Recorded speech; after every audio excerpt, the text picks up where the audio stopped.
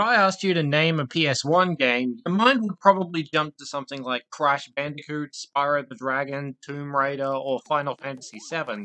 But if you started gaming more recently, you'd only know about those games because of their remakes. There's a good chunk of old gaming mascots that haven't gotten the same treatment and have largely been forgotten by their creators. And one such character is a spiky-haired anime boy with a bug net. Spike, also known as Kakeru, is the protagonist of Ape Escape, a collectathon platformer released for the PlayStation in 1999, and the first game to require the use of 2 analog sticks. Rather than using the right stick for the camera though, Ape Escape used it to control a variety of gadgets to aid Spike in his quest to catch monkeys across time and space. The game was successful enough to spawn 2 sequels, multiple spin-offs, an appearance in PlayStation All-Stars, and solidified the DualShock as the standard controller design for the rest of Sony's history. Even Microsoft and Nintendo adopted similar designs because of it. Ape Escape may have been dormant for the past decade, but such a legacy can't go unrewarded. And that's why I believe that Spike deserves a chance to be in Super Smash Bros. Maybe not an Ultimate, but at some point. Of course, there is one big issue standing in his way. Ape Escape is a first-party franchise for Sony, meaning they made it and they own it. And while being owned by a rival console manufacturer didn't stop Banjo or Steve, Sony is a lot more stingy when it comes to their IPs. Also, every fighter so far has made at least one Nintendo appearance, even Cloud and Joker, while Ape Escape has been limited to the PlayStation family. But hey, Sakurai is the king of left field. If he wants to do something, it gets done. It's not completely impossible, and it's just fun to speculate. So let's figure out what Spike's moveset would be if he did join. Ape Escape has a wide variety of gadgets to pick from, so let's start there for his B moves. I'm gonna do something crazy though, and cover them in reverse order. For Spike's down special, he whips out the RC car. The player can drive the car around the stage using the joystick. If it touches another player or takes damage, it will explode. I imagine the car would have about the same speed and explosive power as the Bomb Chew item. Of course, Spike is a sitting duck while driving, so the player can press A or B to regain control of him, and they can also jump cancel or shield cancel out of it. Also, if the car gets too far away from Spike, it will have such poor reception that it won't move any further. If the car doesn't receive any new inputs for about 10 seconds, it will explode on its own. Next is the Up Special, and what better recovery for Spike than the Sky Flyer? This mini propeller will cause Spike to rise into the air while also damaging anyone above him. Pressing B once will cause it to twirl for a brief moment before leaving Spike helpless. But if you mash B instead, Spike will rise slightly higher and descend much more slowly, making it good at horizontal recovery as well. Next we have the Dash Hoop. This super speedy spinning circle is Spike's side special. Try saying that 5 times fast. This move works like a combination of Sonic's Spin Dash and Peach's Peach Bomber. The player has to hold the button for a moment to build up power, but once it's fully charged, Spike dashes forward at high speed. If he hits an opponent while dashing, he'll deal massive damage while also bouncing back a little. The hoop will also block projectiles even while charging, but only from the side and only at waist level. If the player jumps or moves in the opposite direction while dashing, the dash will be cancelled. Now for the big one, the Neutral Special. This move is usually reserved for the main thing the character does in their games. Pikachu shoots lightning, Bowser breathes fire, Meta Knight breaks the game balance. The main thing Spike does is catch monkeys. Or is it? As much as simply swinging a net would work, I want to get a bit more creative here. The main gameplay mechanic of Ape Escape is switching between gadgets with the 4 face buttons and then controlling them with the right stick. So Spike's Neutral Special is the gadget swap feature itself. Steve has his entire game in one move, so why can't Spike? Holding B brings up a menu, and the player presses up, down, left, or right to choose a gadget, similar to Shulk's Monado Arts. They can choose between the Stun Club, the Monkey Net, the Slingback Shooter, or Slingshot, and the Banana Rang. Whatever gadget the player chooses will be used for Spike's A moves until they pick a new one. This gives Spike more of a Pokemon trainer situation where you've got 4 unique playstyles in one character slot. Do you main one gadget the entire time, or do you switch things up and adapt on the fly? And because you don't have to go through multiple styles before reaching the one you want, the transition will be much smoother. Of course, there is one issue with this.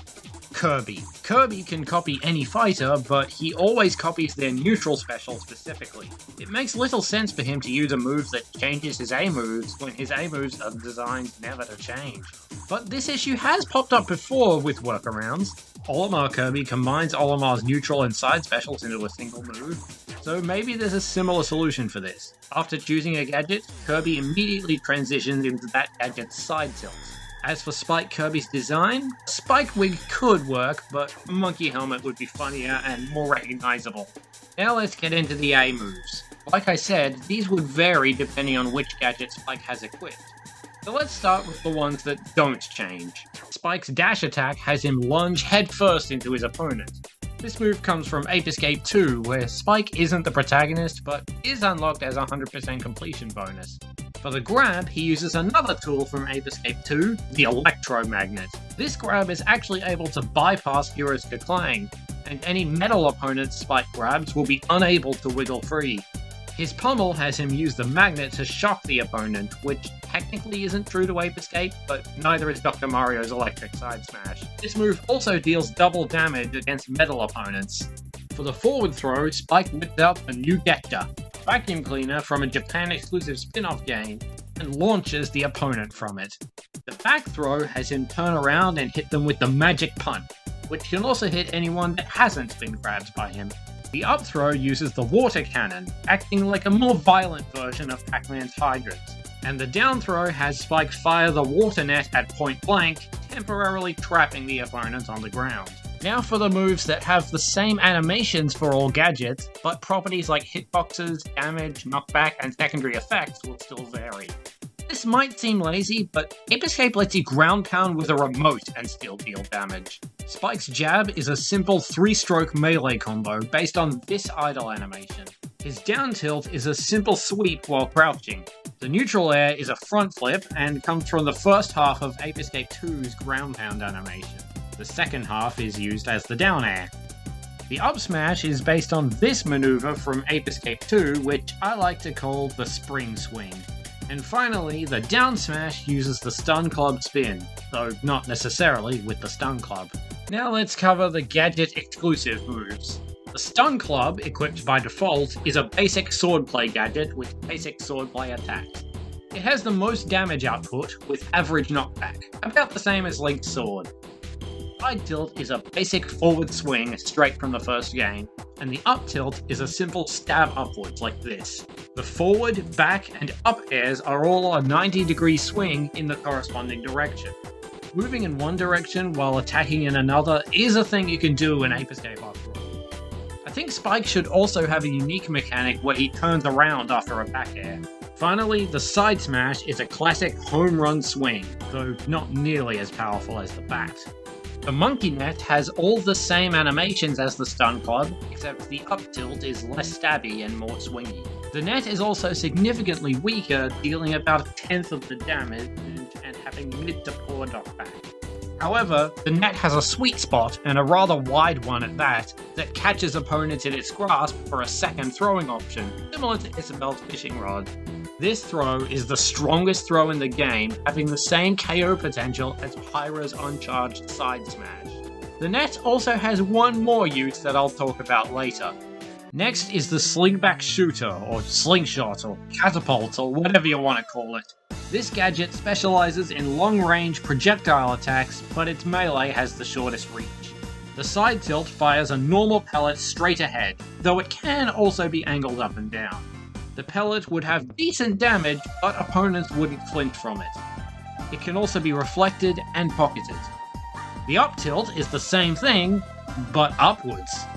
The forward, back, and up airs are once again identical, firing in the desired direction. Unlike the tilts though, these shots are explosive shots, with the same power as a thrown bob-off. These can also be reflected and pocketed. And the side smash, of course, has to be the homing shot. This would behave much like Samus's missile homing in on nearby targets. The more charged the attack is, the faster and stronger the projectile. Finally, we have the Banana Ring from Ape Escape 2. This gadget has the widest hitbox, but doesn't have quite as much projectile range as the slingshot. The side and up tilts have Spike throw the banana ring in those directions before it returns to him. If the player holds the A button, it will spin in place for a moment before it returns, similar to Pyra's Blazing End. Also like Blazing End, Spike can still move and jump while waiting for the banana ring to return, but he can't use any other attacks or special moves. The banana ring can be reflected, but it can't be pocketed. For its aerials, Spike throws the banana ring in an arc in the desired direction. And the side smash is a strong melee attack where he slams it into the ground like a hammer. The banana ring also has one other passive mechanic: smell. Every time an opponent gets hit by it, they're coated with its banana-y scent. The more damage they take, the stronger the scent. Scent would be at its strongest after taking about 50% worth of banana ring damage, but would gradually get weaker over time. But what does the banana scent do, you ask? That's where this next mechanic comes in. You can't really have Ape Escape without apes to escape. What if we could incorporate the iconic Pipo monkey into Spike's moveset? If Spike presses B while shielding, he gets out the monkey radar, which pings and beeps for a few seconds. Once it's finished, a monkey will appear in a random location on the stage. This monkey will essentially be its own assist trophy, running around the stage to attack players with a scratch attack. The monkey will always target the player with the strongest banana scent, and can even cling to walls and ceilings to reach them. However, if Spike has the banana ring equipped, the monkey will target him instead. Each attack the monkey lands will reduce the victim's scent based on the damage dealt. It will only change targets after a full attack cycle, or if it is damaged itself. Players can damage and KO the monkey just like assist trophies, and it even counts towards their KO score in time battles. What's more, if Spike, or Kirby, hits the monkey with the sweet spot of his net, he'll catch it and gain a huge boost to all his stats, much like the Xerneas Pokeball. Spike can also interact with other players' monkeys as he would his own, but can only benefit from one stat boost at a time. So what are the drawbacks? First, Spike can only summon one monkey per stock. Secondly, the monkey despawns after 10 to 30 seconds depending on the size of the stage, or if Spike himself gets KO'd. Thirdly, catching the monkey won't count towards Spike's KO score, nor will letting it KO someone else for you. And finally, if Spike hits the monkey with the sour spot of the net, the monkey will steal it off him and catch Spike instead, instantly KOing him. For his final smash, Spike gets out a giant version of the monkey net and swings it down in front of him. Anyone caught by the net is teleported into a cutscene where they are hit by Spectre's karate-chopping space station from Ape Escape 3. Additionally, anyone who's over 100% before the cutscene is instantly KO'd. Keyword, before. Consider it mercy. Now for the smaller touches. There's a fair amount you can do with Spike's taunts. For his up taunt, Spike gets a guest appearance from Piposaru from Ape Escape 2, who shows up to cheer him on. The side taunt has him pull out a pair of binoculars, which is actually one of his idle animations. And we get another one for his down taunt, where he puts on a pair of snazzy shades and poses for the camera. For his alternate costumes, there are a bunch of outfits from spin-offs like Pumpkin Primed that could work, but I think we can do better. Spike is only the protagonist of the first Ape Escape, so let's pull a hero and get the others as costumes. Jimmy/Hikaru from Ape Escape 2, and Kei/Satoru and Yumi/Sayaka from Ape Escape 3. Each of them would, of course, get an alternate color scheme. Spike gets a blue color based on his friend Buzz, Yumi gets a greenish-blue color based on Natsumi's Ape Escape 2 appearance, and Kei and Yumi could each get one of their Morph Gear outfits. For my picks, we'll go with Miracle Ninja Kei and Dragon Kung Fu Fighter Yumi. I did consider adding Spectre as a skin or Echo Fighter as well, but his body proportions are too different from Spike's, and I think he'd work better as a separate character anyway. But he should absolutely be a spirit. There's quite a few options for what stage Ape Escape could bring, but two in particular stand out to me. Option 1 is Spectreland, because the role of antagonist has been the only consistent element of the series. Option 2 is the Time Station, which was also a stage in PlayStation All-Stars. So the Smash version would be a touring stage traveling to just about anywhere in the series. So, do I expect Spike to be in Smash? No. Do I think he's likely? No. Did I come up with a third question? No. But it's always fun to speculate. The Final Smash Ultimate DLC fighter is just around the corner, and I can't wait to find out who it is.